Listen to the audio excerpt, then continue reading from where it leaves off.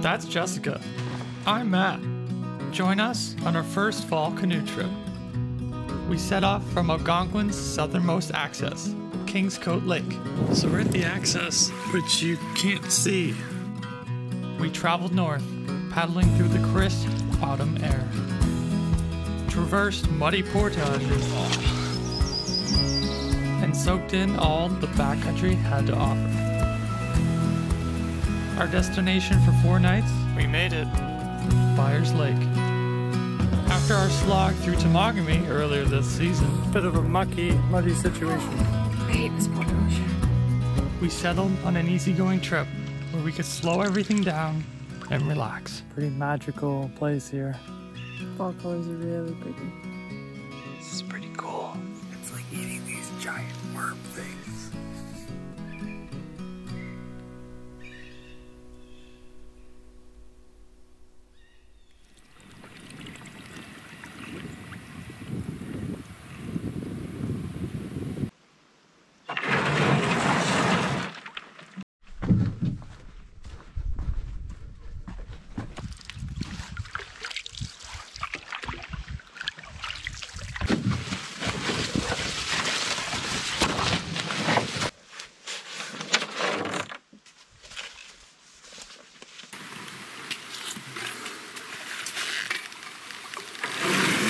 So this is the first of the 2 campsites. We'll take a look, walk around, see what we see. Fire pit in desperate need of rebuilding. The fire pit is not doing so well. It is round. Wow. A grill kind of. There's like chopped down trees everywhere. Stumps everywhere. You know what this actually is? These are probably actually green. Well, they were green when they tried to burn them, and that's why they didn't burn. That's why you don't chop down trees, because they don't burn, because they're full of water. Got a tent pad here. This is massive. And very flat. So the tent pad is right there. And Jessica just found a dead tree that could land on a tent that if you put it right here.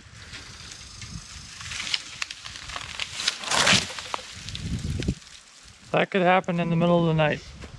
So just keep an eye out. whenever, yeah, whenever you're setting up your tent for widowmakers, as they're called.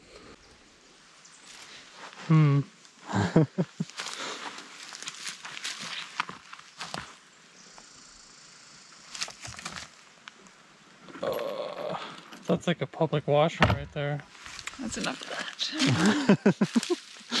that. Talk about killing a tree. Just ripping the birch bark off. So sausages for lunch. See if we can find some firewood that's not green and half burnt. So Jessica's rebuilding the fire pit and clearing it out. It's completely full of ash. And I'm just searching for some firewood. Oh, look at this right here. I wonder when this fell. It looks pretty recent. I wonder if it's dry. Ooh, it's kind of wet. That's at the bottom. Scrunchy.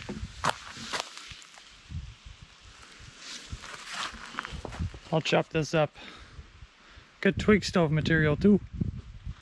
We're way too hungry, so we're gonna make this on a twig stove. I found some twigs.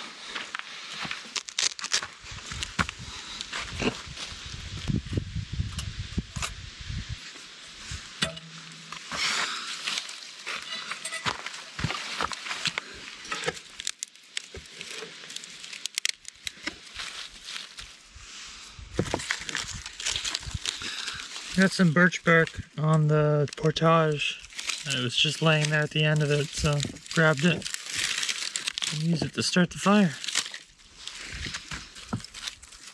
Old man's beard. You want to hear a crunch. If it's not crunchy, it's too wet and it won't work. Well, it might work, but it'll take a while.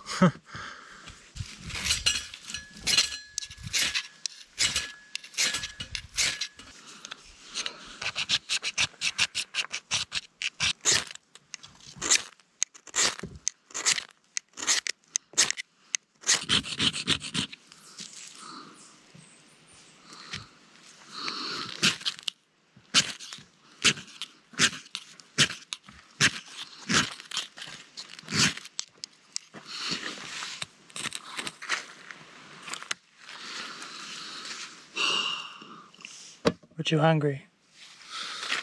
We're gonna use the lighter wherever that went. Ah!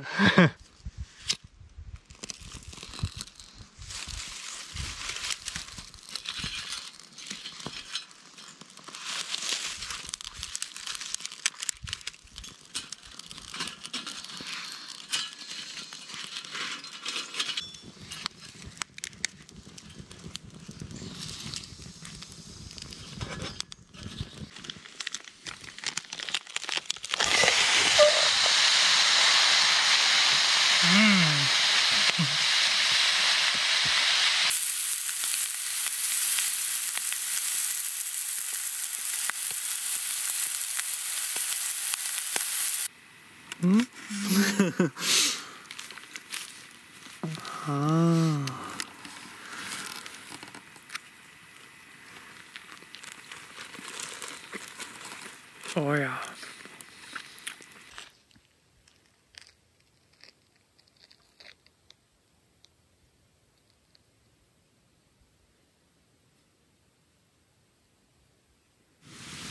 So we're like 99% sure that this is the butter site based on research online. So we're gonna just stay here and we're gonna check out the other site tomorrow. So let's set up the tent, cue the time lapse.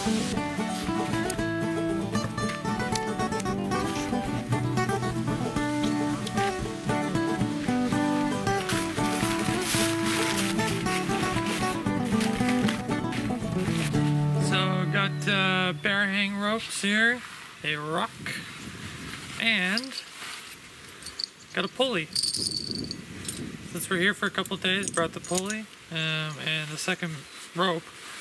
It just makes it easier to pull it up, and it also makes it easier on the tree branch so he doesn't like friction and rub the bark away. So we're gonna go search for a suitable bear hang.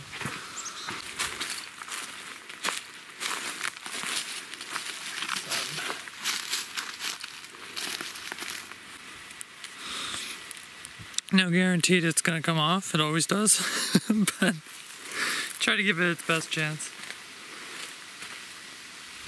Okay, the branch is way up there. Don't know if I'm gonna be able to do it. We have 50 feet of rope, so I think it's more than 25 feet up.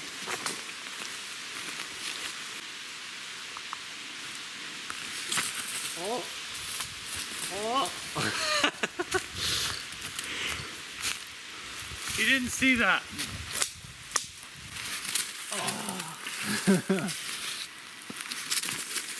Uh-huh.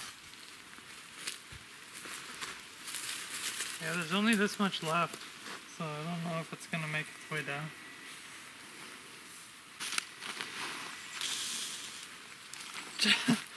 Barely. So that tree is actually, or that branch is well over 25 feet above the air. You only need 12 for black bears. That's as far as they can reach, theoretically. I'm gonna clip this onto here. And then I'm gonna run this through here. And run half of it through.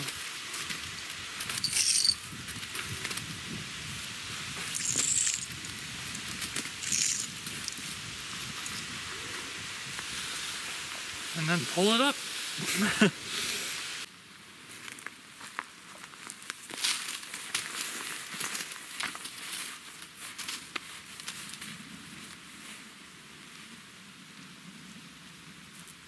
Now I'm gonna tie off the main rope.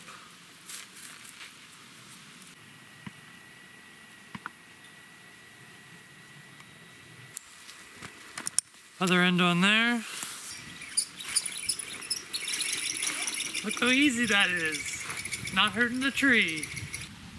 So that's well over 12 feet up, 6 feet from the tree trunk here, and any other surrounding trees that could hold a bear or a raccoon or a pine marten. You're actually more worried about, you should be more worried about the small The small things getting at your food, because they're the ones who will actually get at it.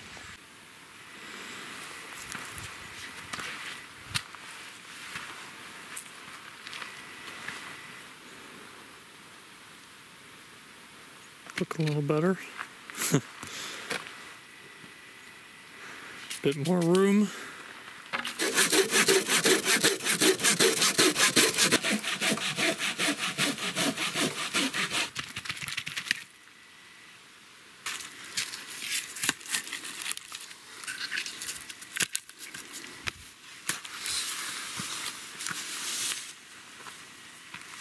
All right, we're in the water, heading towards some bushes.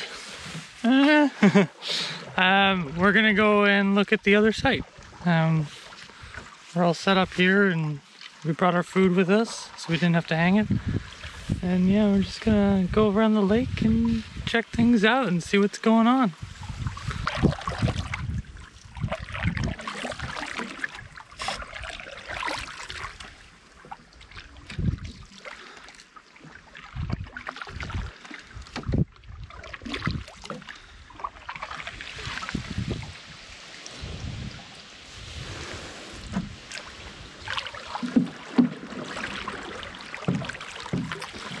Well, we're at site number 2. This is the eastern site.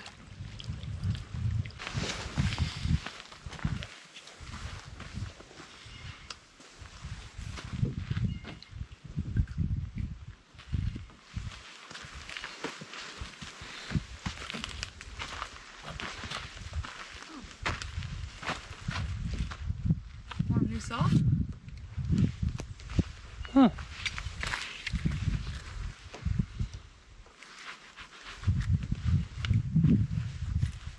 Baco Laplander. What is it?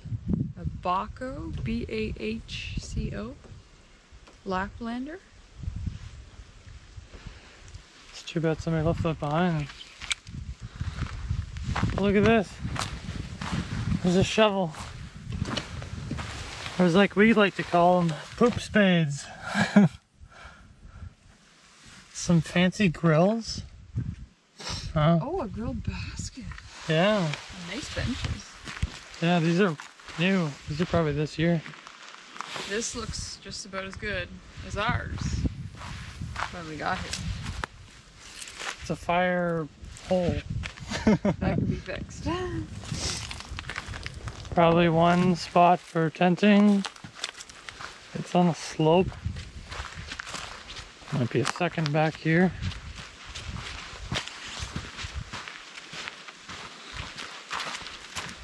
Oh yeah.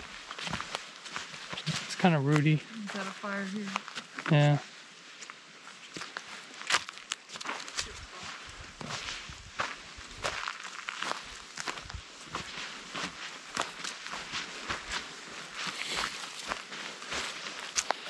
Thunderbox is a bit more private. It looks to be in a little bit better shape too. Oh, maybe not. It's missing the front too. The front slab. That's funny. Well used, but has many years to come. It's full. That site's not too bad. It does seem like we're on an island though. Behind it's all like marsh. Yeah. Probably can't see it, but a lot of traveling to shore to get some wood. So we're looking for the dam, and we came across a beaver dam. This thing is holding up the whole lake. This is huge. So I guess that'll be for another day to go down there. See? There's something like crawling.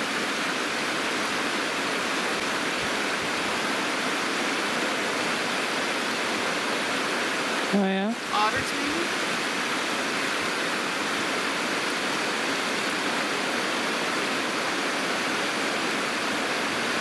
Can't really tell.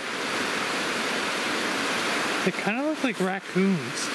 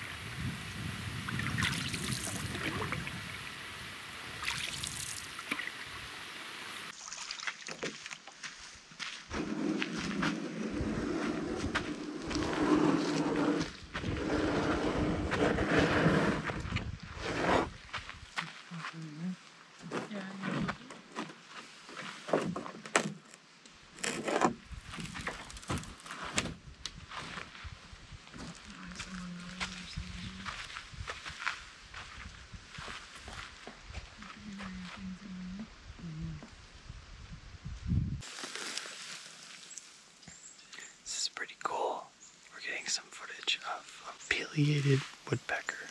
It's the biggest woodpecker, I think, in Canada. It is going to town on this tree. Yeah, it's destroying this thing.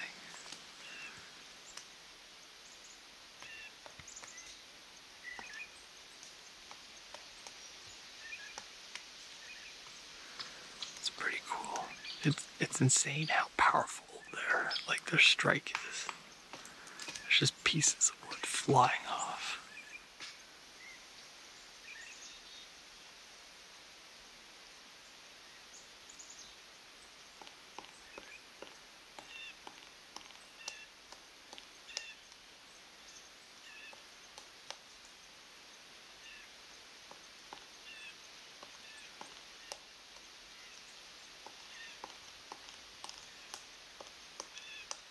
So after filming this woodpecker for a bit, it kind of seems like he's eating, or she.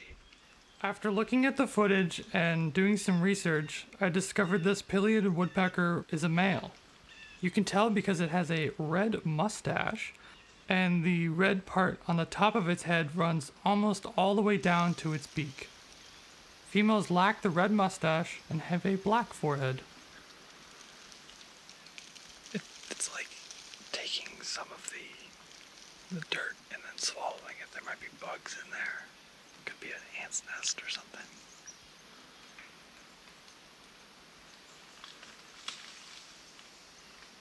Get closer so we can see a side view. It just flew away, but it came back, so we're attempting to walk slowly towards it without scaring it.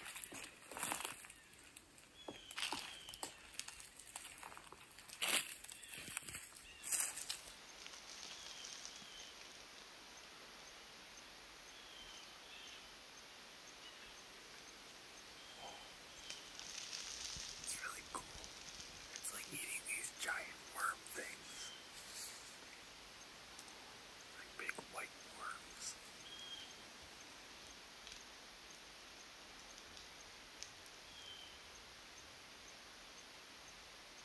It's pretty cool to see. I've never seen that before.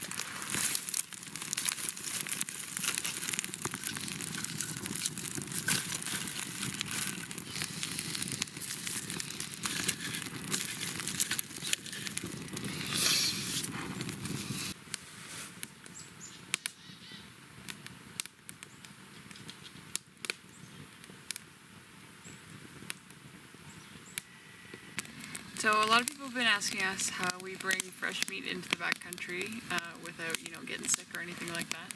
So this is our secret. We freeze everything at home, put it in the deep freeze before we leave, and then we wrap it in newspaper. It's a good insulator, and you can just burn it whenever you're done with it. So in here we have a couple sausages. We also have a pound of ground beef, and that's still frozen. In the summer when it's really hot, this will thaw out, but we just make sure that whatever we're bringing, we cook it really well. So, sausages for like jambalaya or something, that's getting boiled, that's gonna kill off anything that's in there.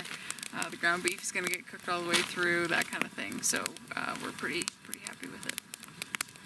For supper, we have Annie's mac and cheese. This is the white cheese kind. It's in the purple box, if you're wondering.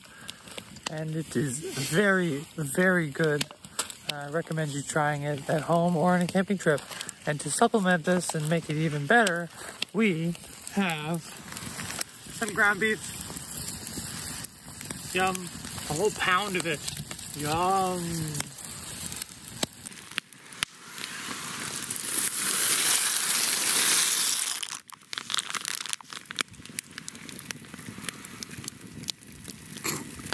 Yeah, I forgot it on the last trip, but this trip, I remembered it.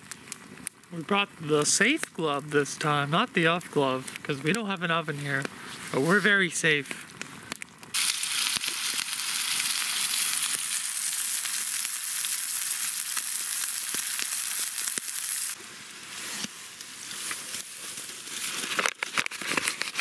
It's white gold right there.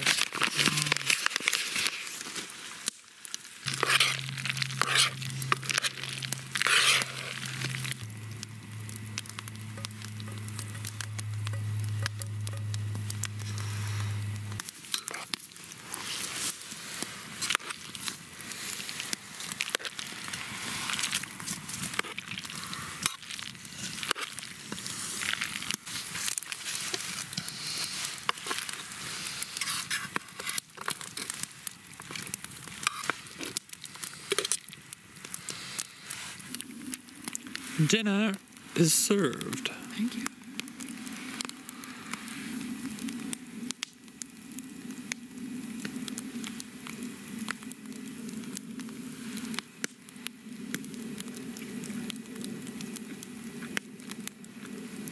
Very good.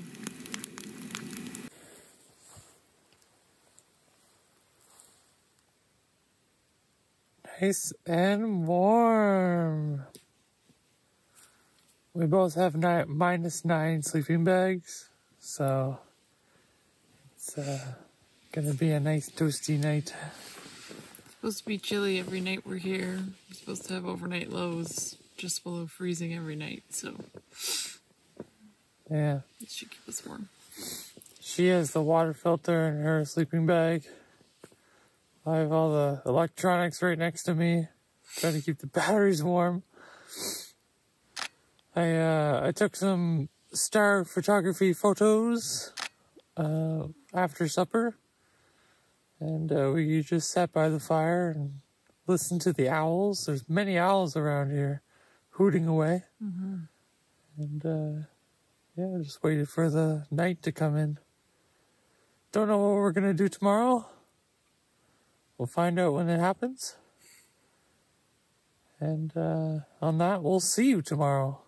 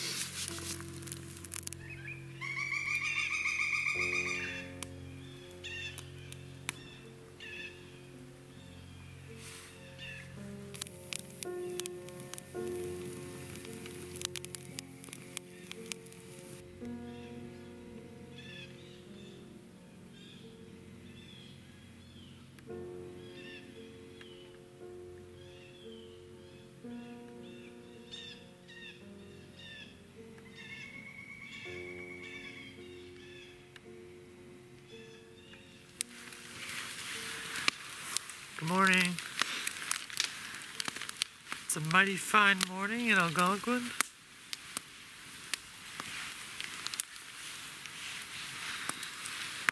Very wet morning.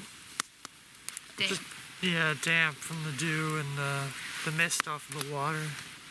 You could stand down there at the shoreline and you could just see it like coming off the mist coming off of the water and up into the campsite. So all the wood is dry on the inside, but you gotta burn it to the inside. So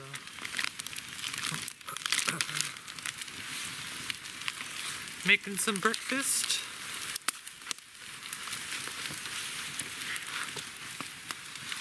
And then we'll decide what we're gonna do for today.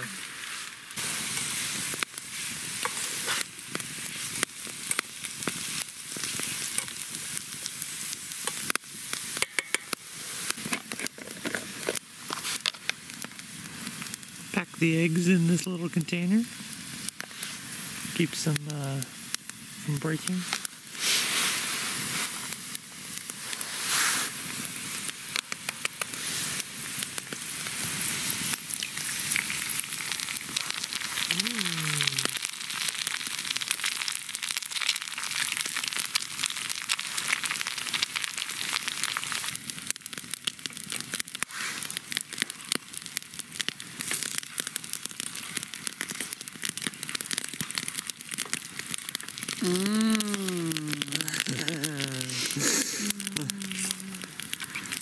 I think my stomach says too.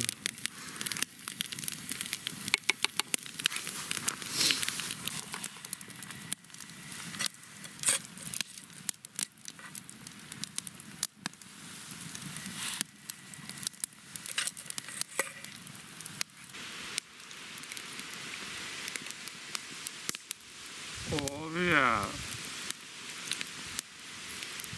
That's good. The wind seems to be picking up a bit, but our fire is keeping us nice and toasty.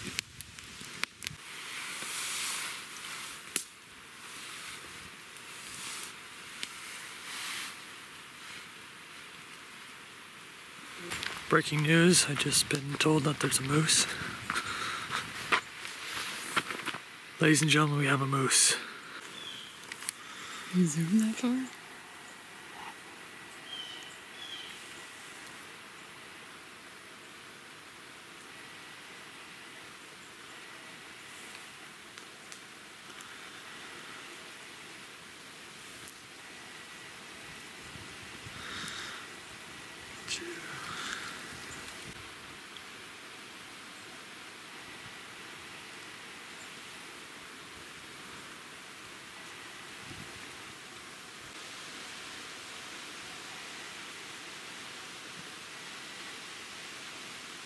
It's kind of cool, just kind of like washing itself, I guess. It's like spraying water everywhere and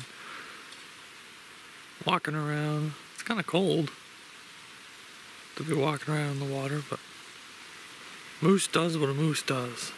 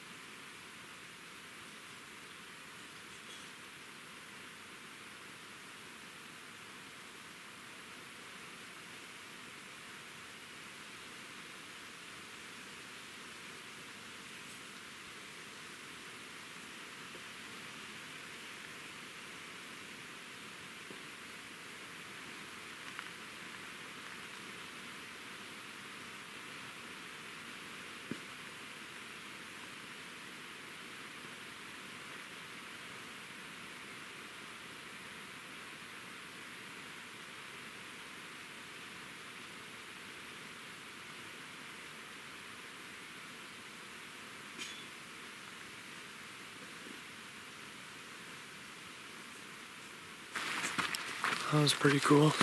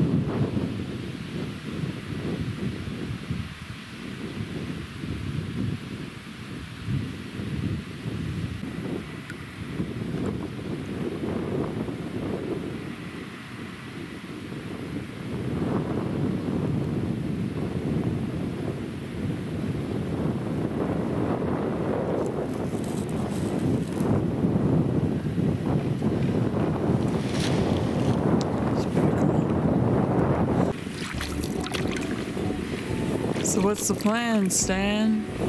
Stan? My name's Matt. Who's Stan? Bring in the map.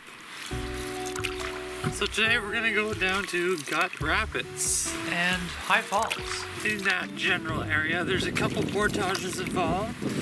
They're like 100, 200 meters, very short.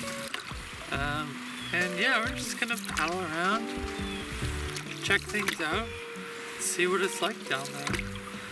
And maybe see more wildlife. Apparently this lake is full of wildlife. We've seen moose, 3 deer, woodpeckers galore, like little ones, big ones. They're flying all over the place. The obvious like chipmunks, squirrels. It's great. It's only been like 18 hours. We've seen all that stuff.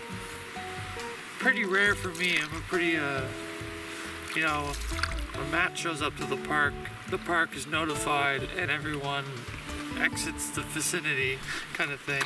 I never really see anything apart from birds. So it's pretty nice to see mammals, big mammals. Anyway, we're on to the rapids. First thing we gotta do is get over that beaver dam that we saw yesterday.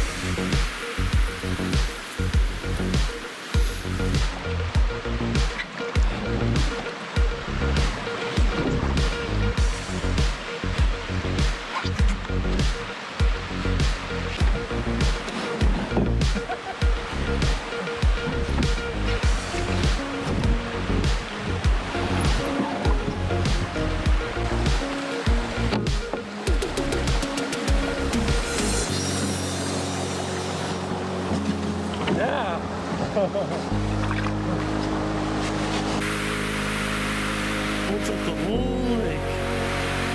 It's crazy what they can build.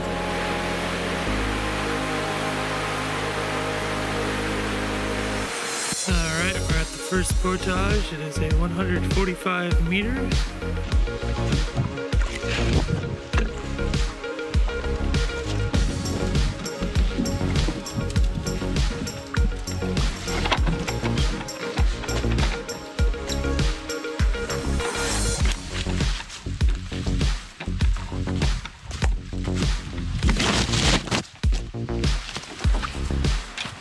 Poor GoPro. Continuing on down the river. It's a windy day.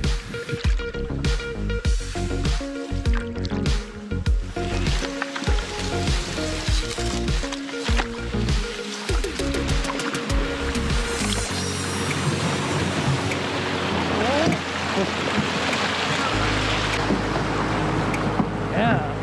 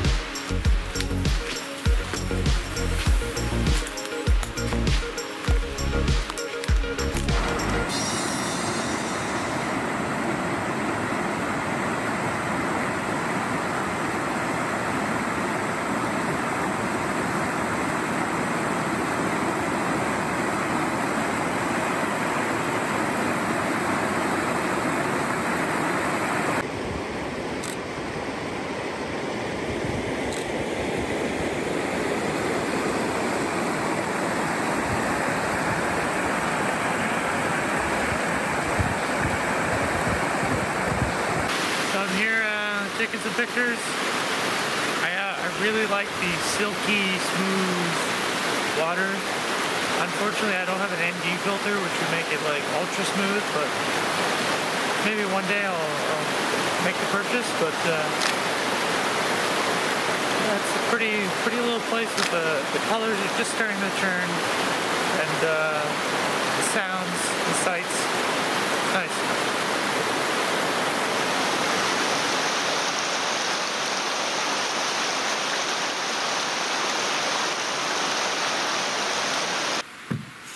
Why are we getting out?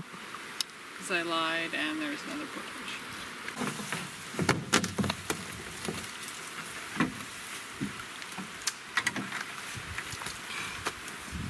so heavy. Okay.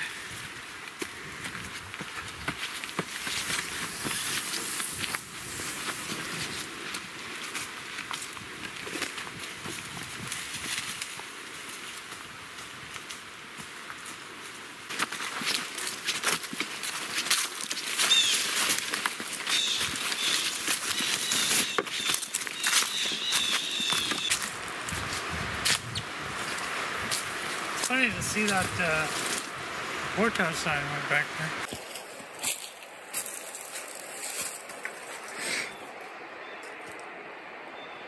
This one actually says York River. Alright. Perfect.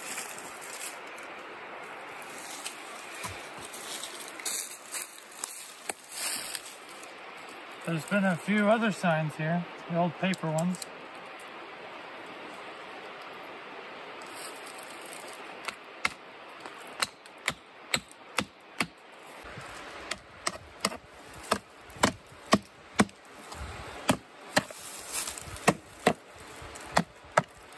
Perfect. Now people will know where they are.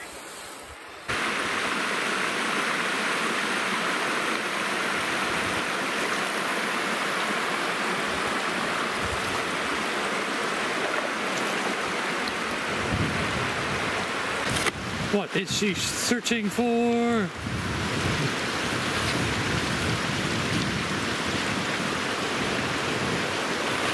Da da da da! That's lunch.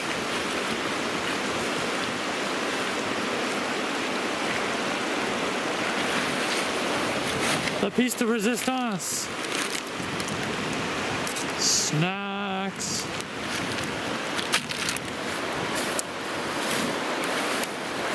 Alright, we got trail mix.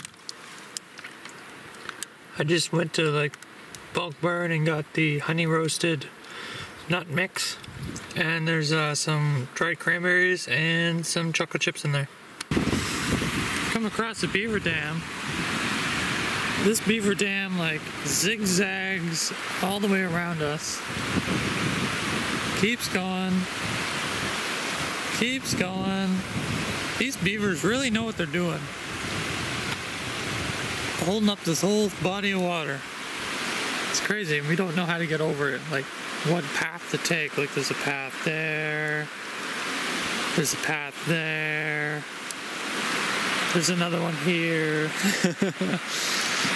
So, guess we'll hopefully choose the right one.